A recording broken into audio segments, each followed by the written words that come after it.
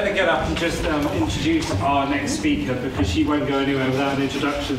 I just want to welcome Paris Lees, who has actually agreed to be one of our patrons, along with Matthew Todd, who's also joined us this evening. So a warm hand, as always, for Mr. Paris Lees.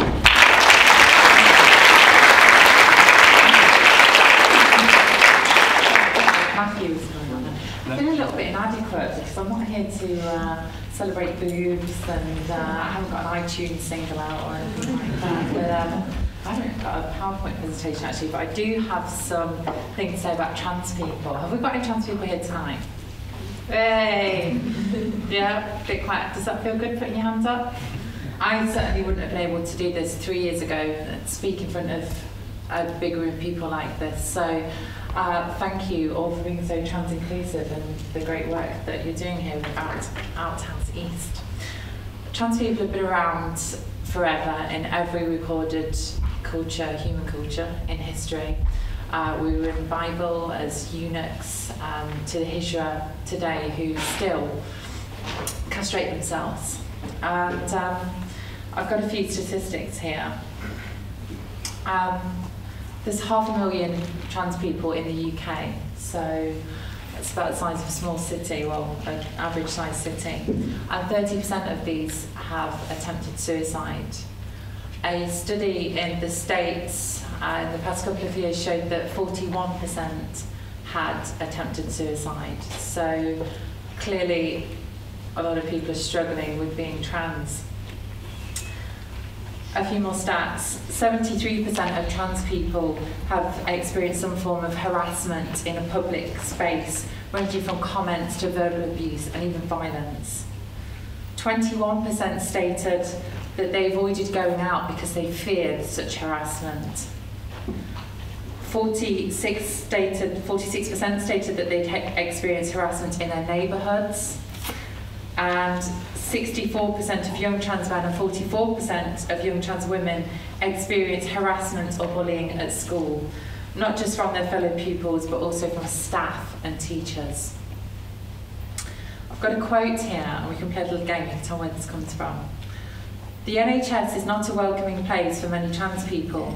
Much of their medical treatment they will pay for themselves, and if any treatment is actually obtained, it is often a result of a Herculean struggle past recalcitrant GPs, rude nursing staff, arrogant and demanding psychiatrists, finally to be met with the news that there are very few surgeons and the waiting list is several years long. It is surprising then that many sell their homes in order to be able to self-finance their own way through the private route ways to surgery in Thailand. Does anybody have any idea where that comes from? Angry trans person online? Maybe? That's actually from the Department of Health, in conjunction with human rights in healthcare. It's a guide on how trans people experience the NHS in the UK. So clearly there's a bit of a problem. I first went to my doctor about 5 years ago and said that I wanted to transition. Bless her, she was a little bit confused. She thought I wanted to become a man. But that wasn't the direction I was going in. And I didn't get referred, and I moved to Brighton, and I transitioned, but I didn't have any kind of medical help or support.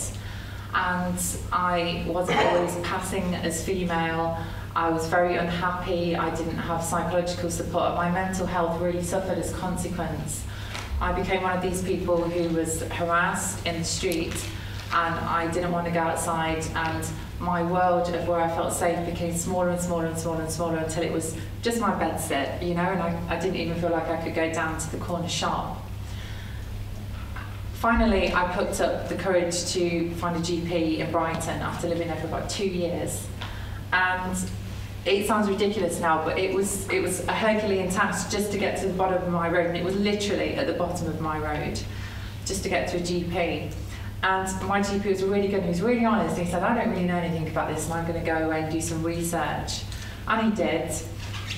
And he referred me to a local psychiatrist, and then I got referred to the gender identity clinic, and there were a number of hoops to jump through. But finally, I got the care that I needed. And after a number of appointments, I started on the medical pathway and I began hormones amongst other things, and I started to feel more myself. And the third summer that I lived in Brighton, I actually went in the sea and I swam because I felt more comfortable about my body and I felt really confident. And ever since then, I've been on an upward spiral. I'm in love, I've got a boyfriend, I got my degree because my studies had actually been suffering at the time because I didn't, I missed a lot of lessons because I didn't want to go in. And I moved to London, which would have been unimaginable, all the people in London. And I'm now editing the Men's magazine.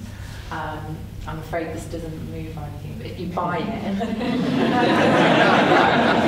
it's really good. That's the most important message I've got today, to buy it. So yeah, if you buy it, and there's never been a magazine that's aimed at the whole of the trans community, and this is a stable mate to Gay Times and Diva, both of which I write for. So proud of this, and it was a lot of work and effort, and I really feel that we need something which speaks to trans people. So that's one of the things that I'm doing at the moment that I'm really proud of. I'm also really proud of my work with Trans Media Watch, campaigning to make the media better for trans people, because we've actually got a lot of the laws in place in this country to protect trans people. What we really need to do is win the hearts and minds of people, and I think that the media is really key to that. And I'll be doing some presenting with Radio 1 and Channel 4 later this year, so very exciting year for me. And all of this has happened in the past 2 years because I've had that support. 3 years ago I was on antidepressants. Now I'm on estrogen, and I'm very happy, I'm very fulfilled, I'm having a really wonderful life, and I feel like I'm contributing a lot back. And if you look at the younger generation of trans people who are transitioning younger and younger and getting that support, there's absolutely no stopping them. I don't know if any of you have seen Jackie Green in the newspapers recently. She's the Miss England hopeful, whatever you think of that. But she's living her life, and that's what she wants to do, and she's kind of unstoppable. I mean, she had her own struggles as a child, but the younger generation of trans people are not facing some of the social pressures and conflicts and struggles that the older generation did, and I think that's fantastic. And I think it's really important to remember that being trans in itself is not a problem. A lot of the issues that we face are other people's reactions to us, actually. Being trans, is it like being gay? What is it? I mean, I guess most of the people who are here today are a little bit more clued up on it.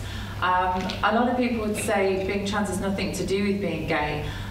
My view is that the LGBT community does have a common purpose. I believe that we were all told when we were born that one day you'll grow up and this is what your life will be like, based upon the genitals that we had. And I identified as gay for a bit, as many trans women did, and there's a big overlap between the trans man culture and the lesbian culture, and we kind of get punched by the same people, don't we? I was punching the microphone, that's so passionate. So it's really, really, really good to come here together and feel part of a wider LGBT community, because it's something that I really, really believe in.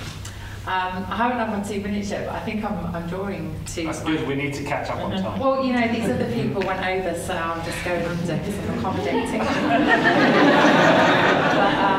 yeah, I'm not talking about sex, which is weird for me, and everybody else was. So, but yeah, if you'd like to get involved, check out Trans Media Watch, check out Trans Media Action. We're doing loads of exciting, proactive, forward-looking, outward-looking, very kind of energised, constructive activism with Trans Media Action.